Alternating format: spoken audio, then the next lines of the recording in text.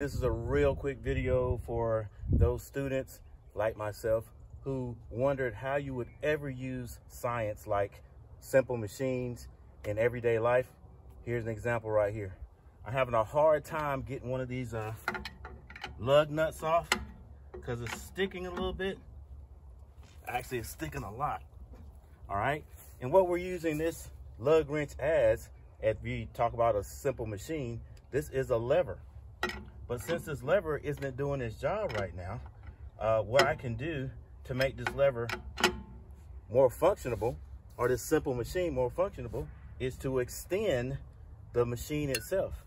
So I'm going to create an even larger lever by putting a simple piece of metal around this right here, and then using my foot and pulling at the same time.